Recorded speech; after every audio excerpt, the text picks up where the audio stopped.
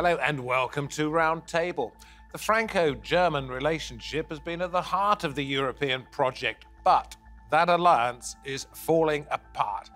The French President, Emmanuel Macron, has said Berlin risks, as he puts it, isolating itself. Well, Paris and Berlin are on opposing sides on energy, inflation, and defense.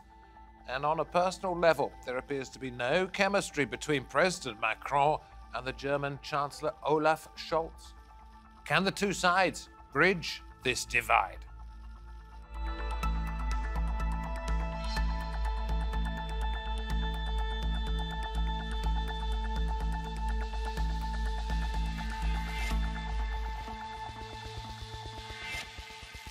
Very good to have you along. I'm David Foster. The alliance between France and Germany is under strain as weeks of disagreements over fighter jets and energy plans lead to divergent policies on key areas of European cooperation.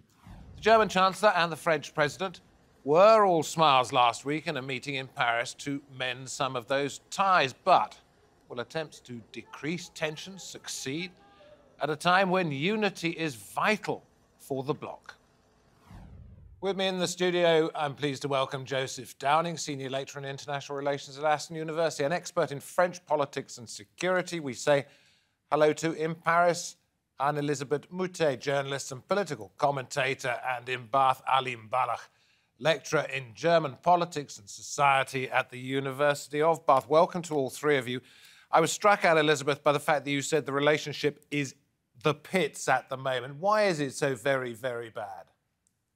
There are many reasons, but there's a feeling in France that the alliance between the Germans and the French, which meant that any kind of action was taken together, or at least prepared in advance, has fallen through. And there are many statements and many decisions that have been taken by the German government, by Chancellor Scholz, on which France was not even warned.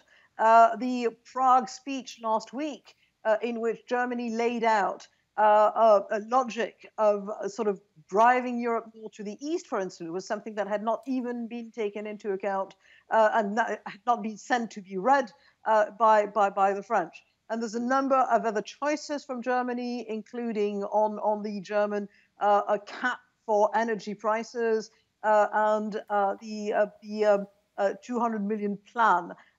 200 billion euro plan to stimulate the German economy that the French react very badly to. Alim, let me ask you, Anne-Elisabeth is hinting at the fact that France's nose was put out of joint by what Chancellor Scholz had done, didn't say, didn't give any warning. Would Angela Merkel have done the same thing or not? Would it have been very different? Well, I don't think it's so much a matter of personality. It seems to me that in this case, the diplomats and civil servants lost control of their politicians. I mean, this should have been properly communicated at the mid-level diplomatic channels. And this is where you negotiate, and then you let the politicians do the performative display of finalizing the negotiations. But you clear up what is the scope for agreements. So it's nothing to do with the fact that Emmanuel Macron may regard Olaf Scholz as an upstart new chancellor who's trying to throw his weight around. Yeah, I mean, what we see is remarkable in the sense that since World War II, it was so important to have this display of Franco-German friendship for Germany in particular. This was the cornerstone of German re-socialization after World War II, and you had it regardless whether there was a conservative leader here and a social democratic leader there. They would even more so celebrate the friendship. You had Kohl and Mitterrand holding hands. You had this performative friendship between Giscard d'Estaing and Schmidt. You had Chirac even representing Germany at a EU Council meeting when Gerhard Schröder couldn't make it. So this was probably the high point of this celebration of the Franco-German alliance. And the fact that Macron is now publicly, more or less publicly, showing his petulance and irritation, that is quite remarkable. Jose, what do you think about this? I mean, I'm sure it can't come down to simply the fact that a few civil servants made a couple of diplomatic errors. There must be something more fundamental to it. Well, I think France and Germany, in a sense, for a long time, have pulled in quite different directions, right? So on the security issues, France has been much more keen in some ways on a European army. Macron, the French have been more suspicious of NATO, even pulling out at a particular point.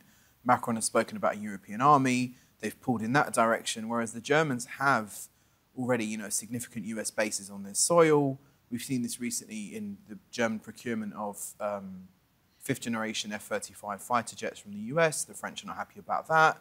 Because they wanted the Germans to come in developing a Franco-German. Precisely, but which wouldn't have been ready before, 2030s, right? So, they have pulled in quite differing directions for actually quite some time. But as the previous commentators have said, they've generally presented a united public front.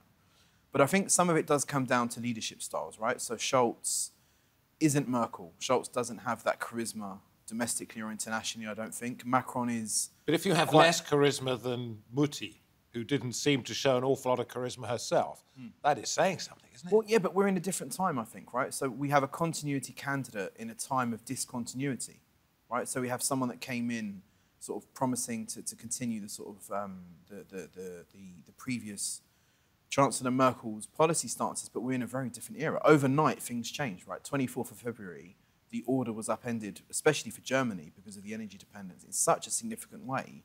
I think it caught Scholz off guard and actually proved many of the naysayers, including figures such as Donald Trump, right, who criticised German foreign policy for some decades. It proved that they actually had a point. I'm just wondering whether, in fact, it's his lack of charisma that is an issue, or whether, in fact, a more Gallic German leader, if you like, Ali, would have been better, or whether Macron, and this is for you as well, Elizabeth, would have seen that as more of a challenge rather than somebody who may be a little bit dull, a little bit boring.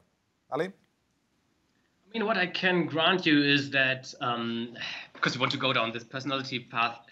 But it is important, isn't it, that we study who at the top is making decisions and why the two men themselves may well not get on. Yeah. So Scholz does have an issue right now. He is increasingly seen at home in Germany as very irritable. He's lacking patience. The way he was heckled, just for example, by climate activists. And he responded by saying that this reminded him of a very dark episode in German's history when there were these performative activists, and many people felt reminded of the. They saw it as a comparison to the Nazi past, right? And Scholz later said, "Well, I didn't mean it," but he didn't clarify what he meant.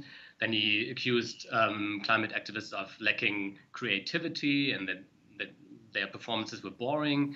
So he seems very irritable. And yes, you can certainly say he lacks charisma. But I mean, Merkel did not start her chancellorship as a very charismatic person, right? So she was mocked before she became chancellor. And people said she's completely lacking charisma. And then she later built this charisma by being this calm and down to earth and purposefully boring politician. I wonder, Anne-Elizabeth, we'll respond to the question I threw out there first of all, but I wonder whether, in fact, it's that both Germany and France, the powerhouses of the European Union over the decades, feel that the EU should be something different to each other. But that's to follow up after you've responded to what you've just heard. Well, I would agree that there certainly is a personal problem because Emmanuel Macron likes creating what he believes are personal relationships with various leaders, and it doesn't always work. We've seen this with Putin. But there's also the fact that the interests of France and the interests of Germany do not seem as aligned as they have been in the past. And you can say that they were aligned because it was a carefully maintained balance. But now it's sort of all coming apart. And there's one thing that's really that angers the French is that whenever the German army, which now is going to spend quite a great deal on sort of upgrading its military equipment, which is a huge decision by Chancellor Scholz, for instance.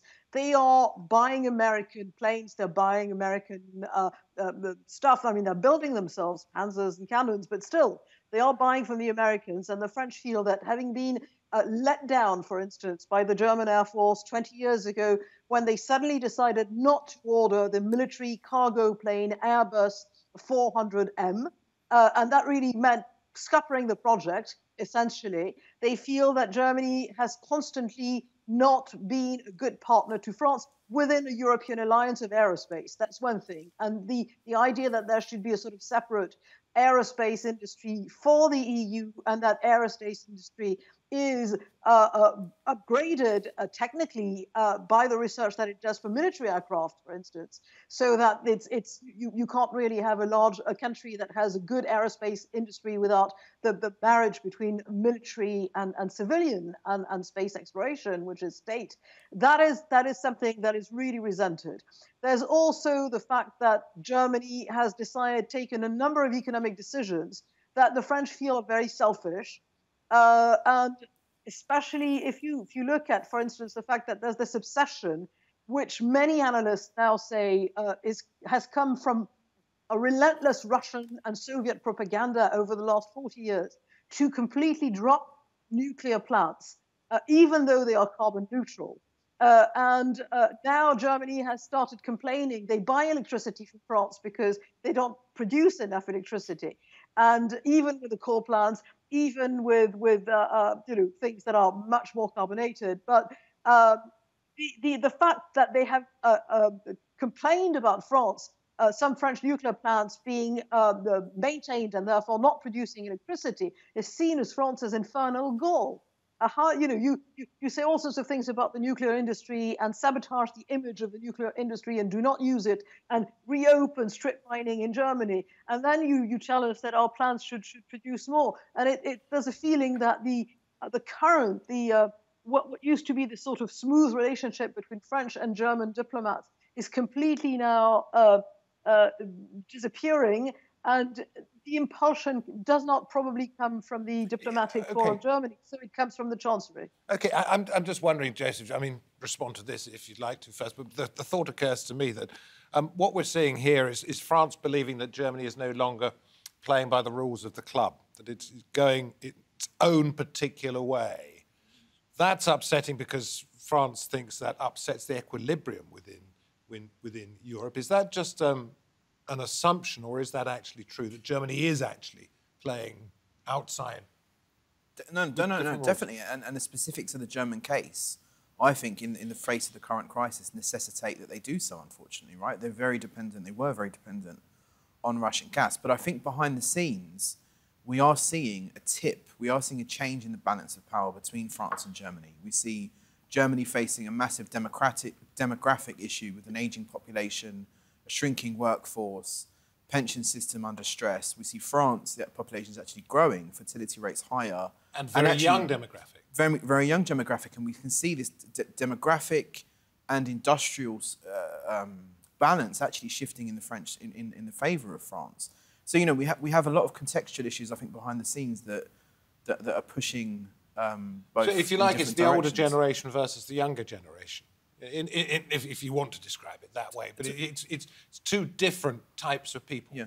Well, I think also, I think the French have been proved right in their energy policy, in their insistence on going big on nuclear and stuff like that. They've gone down a path which has benefited them, and Germany's done the reverse. And does that rankle with the Germans? I think it might. I think it does actually. Yeah, because I think it's. They were very confident, because you've got to understand there's a bigger ideological question here. Germany didn't just trade with Russia because it was cheap and you could get cheap gas. It was part of a sort of liberal peace hypothesis that we can rein in Russian aggression and Russian, boisterousness by building in trade interdependence. And it's been an absolute failure. We've just seen, 24th of February, everything changed. 30, 40 years of German foreign policy was proved wrong. Let's look at how dangerous or not this might be. And I'm going to throw in a quote from Ursula von der Leyen, talking as President of the European Commission without mentioning Germany by name. without a common European solution, we seriously risk fragmentation. So it's paramount that we preserve a level playing field for all in the European Union in the single market. Is there a possibility, Ali, that this could prove to be very dangerous to the EU project as a whole? And I'm talking specifically about the 200 billion euro package that Germany is going to pay to its people when the rest of Europe is saying, hang on, we need to act together. You're doing this alone, and that's dangerous. Yes, I mean, listen, France does have a point that national responses lead to a cacophony of like incompatible energy policies. On the other hand, Germany also has a point that lots of other EU countries have made similar announcements. Mark Rutte even came to Germany's defense, the Dutch PM, for the very same reason. But again, France, on the other hand, has a point that Germany has a particular responsibility just because Germany is such a huge economy, and a 200 billion package is extremely impactful, and therefore there should be a stronger consultation. But we have more than just the 200 billion. We have the general question: should there be a cap on gas prices in the internal market? Germany is opposed to it. Germany is advocating a pipeline from Spain through France. France is not having it. And so we have Macron, who's he remembers the Yellow Vest movement, which was largely motivated in the beginning by energy prices, right? And now energy prices are spiraling out of control potentially, and he sees Scholz coming to the rescue of the German consumers. Although we have to say the 200 billion package is still kind of vague how it will operate. We will have to wait and see. But can I just ask this one question? How is it that the German spending German money on German people is going to distort the market elsewhere in Europe? Because if Monsieur Macron wanted to, President Macron wanted to, he could presumably do the same to a greater or lesser extent.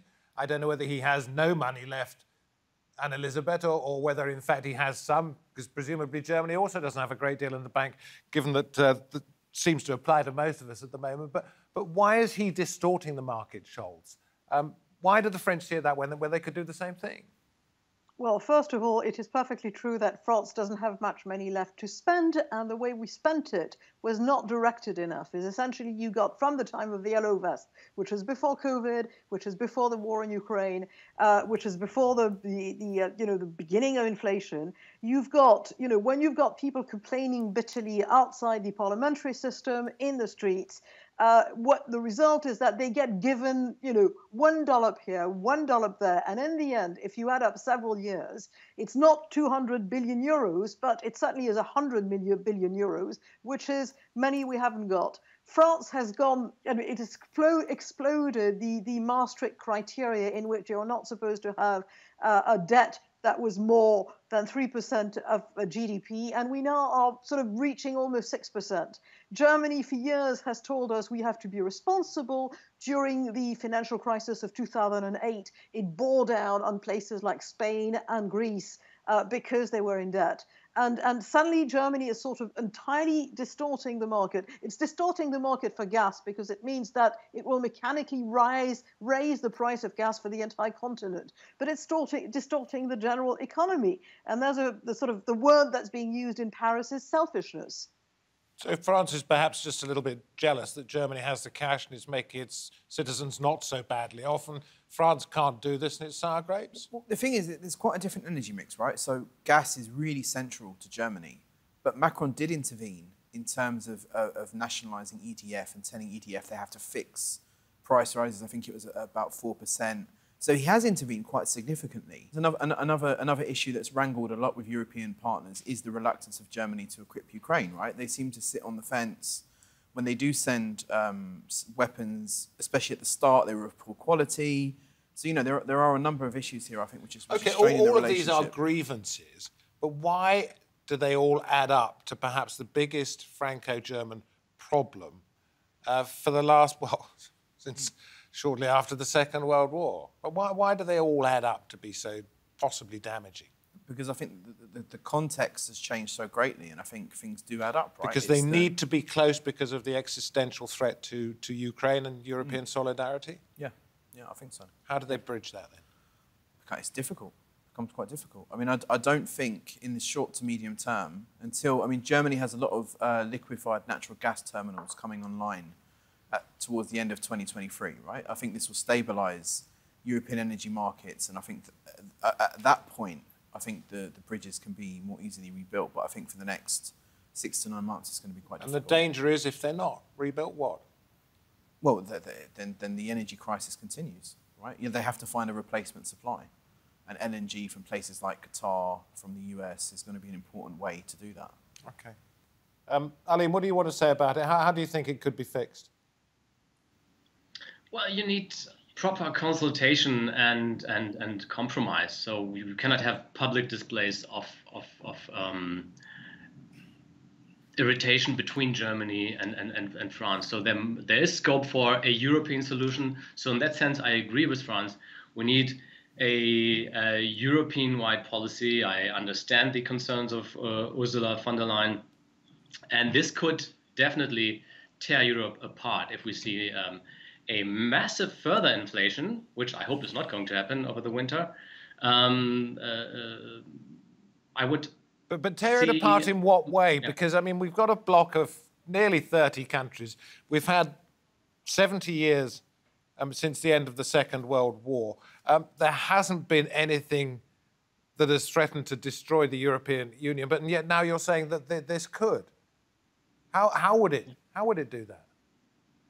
Well, Scholz is very concerned about creating the appearance that the German taxpayer is milked by Europe, by the entire European Union. This is a very popular topos in right-wing German narratives. It has been rewarmed a couple of times, so he desperately wants to avoid that.